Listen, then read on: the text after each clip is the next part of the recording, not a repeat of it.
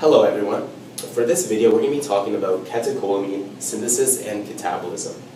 Now this topic is very high yield because we can see just from one pathway there are many different enzymes that are involved, and deficiencies in these enzymes can actually lead to pathologies. So why don't we first start off with our starting amino acid, which is going to be phenylalanine. Now phenylalanine is going to get hydroxylated, meaning that an OH group is going to be added, which makes sense because the enzyme that does this is phenylalanine hydroxylase.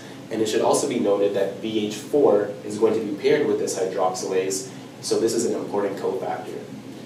Next, we're going to have the formation of tyrosine as a result.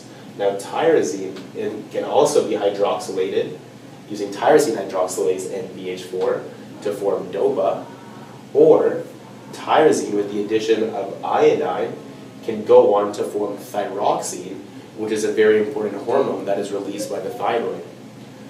We can also later see that tyrosine can be degraded into homogentistic acid.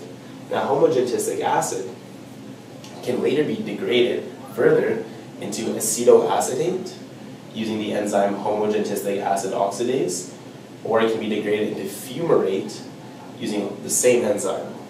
Now fumarate, as we can see, can then enter the TCA cycle and then enter to become glucose. So therefore it makes sense that since acetoacetate is a ketone and also we have glucose, that tyrosine is both a ketogenic and a glucogenic amino acid.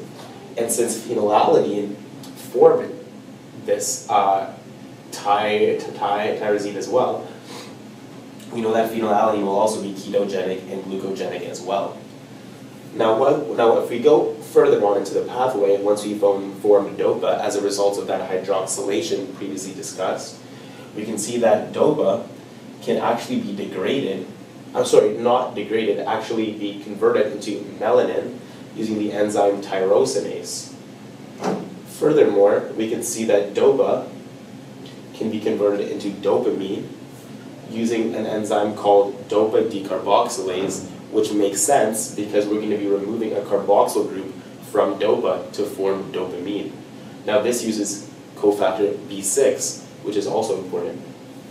Now dopamine can be degraded into homovinylic acid, which is eventually going to be excreted into the urine using monoamine oxidase, or COMT. Now these can occur in reverse as well, so it can be MAO followed by COMT, or COMT followed by MAO. Now next, if it does not get degraded, dopamine will be converted into norepinephrine using the enzyme dopamine beta hydroxylase, which, as you guessed it, is going to be an hydroxylation reaction that's going to occur. Now vitamin C is also an important cofactor to make note of. Next we have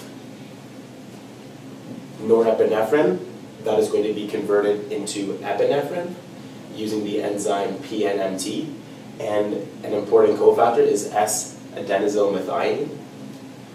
Now we can see here we have quite a bit going on in terms of its degradation, but the main thing we need to know is that the end product that's going to be excreted in the urine along with homovinylic acid is vanillyl acid. There's just two separate paths that can occur here. So as we can see, if we use COMT first, we're going to form an intermediate called metanephrine and normetanephrine. If we use MAO first, we're going to be creating an intermediate called dihydroxymandylic acid. Now after these intermediates are formed accordingly, we're all going to form vanillyl acid using the enzyme that had not been used yet, whether it's MAO or COMT. Lastly, we can also point out that cortisol will actually activate dopamine beta hydroxylase, or induce it, and carbidopa will inhibit DOPA decarboxylase. Now why don't we talk about the clinical correlations that we see with each of these enzymes I just discussed, as what's going to occur when there's deficiencies in these enzymes. So the first thing we can talk about is actually going to be PKU. With PKU, we can see there's going to be deficiencies of phenylalanine hydroxylase. So if we think about what if we block right here, then we can obviously see that there's going to be an increase in the levels of phenylalanine. When phenylalanine increases, what's going to happen is that there's actually going to be a increase in acetoacetate that's going to occur because it has no way, because it's not being converted down the pathway, so you're going to have an increase, so therefore a majority of the phenylalanine is going to be shunted out into this pathway as a result. So therefore you can have an increase in acetoacetate, which is actually quite toxic and is what's going to cause some of the problems that we see in children that are born with PKU. And some of these things include growth issues and also a decrease in IQ. Now also, if you think about what's going to happen if we block the pathway over here, it makes sense that we're going to have a decrease in the products at the end of the pathway, such as decreased epinephrine, norepinephrine, serotonin, and dopamine as well. Now, if we think back to our endocrine unit, it makes sense that if there's going to be a decrease in dopamine, then there's going to be an increase in prolactin, because we know that dopamine levels are the ones that are going to inhibit those prolactin levels. Now, the next pathology we can talk about is what's going to occur in alkaptonuria. Now, with alkaptonuria, there's going to be a deficiency in homogentistic acid oxidase. So because of this deficiency, there's actually going to be an increase in homogentistic acid. So what's going to cause? So what's that going to cause? Well, there's actually going to be a buildup of this as what we would expect, and therefore this buildup is going to occur in things such as the connective tissue. And it can actually be excreted into the urine as well.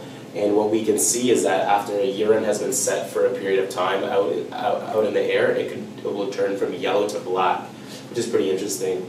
And also we can see that the connective tissue in which the homogentistic acid builds up in also turns black. And lastly, this can lead to very severe arthritis as well.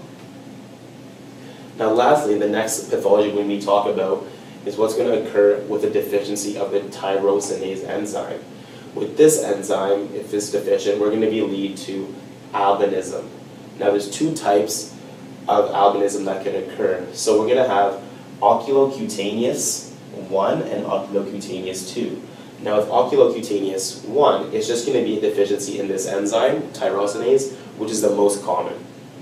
The second one we have is OCA2, which is not going to be a deficiency in tyrosinase, but actually a deficiency in the tyrosine receptor. This is seen in Chidiac-Higashi syndrome, where what actually occurs is since there's a deficiency since the microtubules are not working correctly, you're not able to transport these receptors. So that's why we see this in Chidiac-Higashi syndrome. And also because of this albinism, patients are going to be usually very pale skinned, they're going to have blue eyes and blonde hair, and they're going to be more susceptible to skin cancers and sunburns.